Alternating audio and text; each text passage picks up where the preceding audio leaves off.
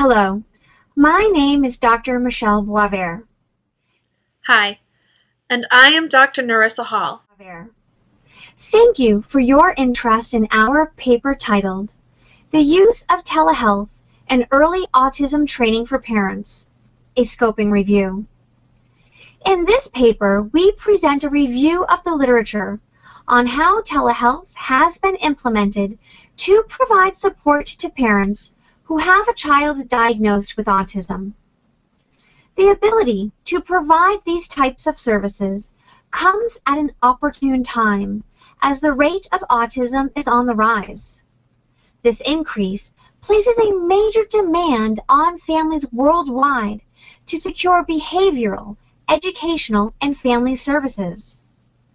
While the nature of autism is heterogeneous, a wide body of literature suggests that access to early intervention is highly successful when provided by trained personnel at the time of diagnosis.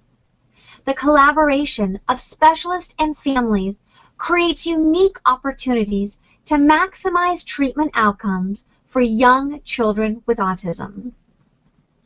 However, there is a critical shortage of highly qualified personnel to work with families.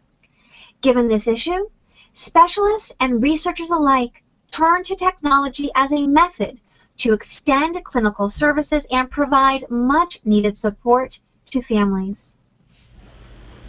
In our review, we found that telehealth was successfully used by speech-language pathologists and university researchers to provide training on specific intervention approaches.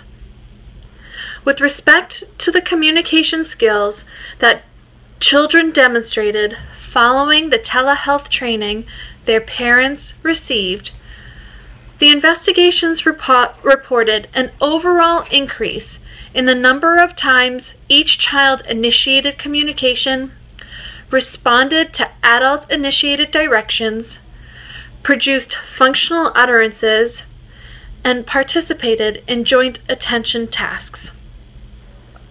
The researchers also reported a high level of parental satisfaction with the use of telepractice to deliver training and support by specialists.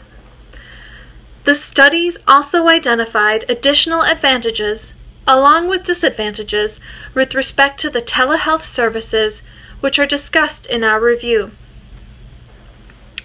The outcomes of this review suggest that telehealth is an effective way to train parents of young children with autism.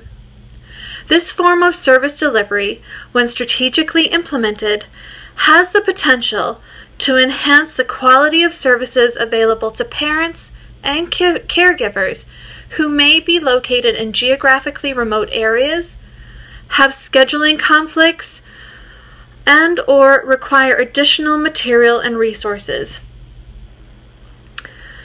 Given the advancements in technology and the growing need for early intervention services, it is anticipated that telehealth methodologies will become a mainstream form of service delivery in the future, which will make autism-specific services more readily available without compromising the quality of care delivered to families.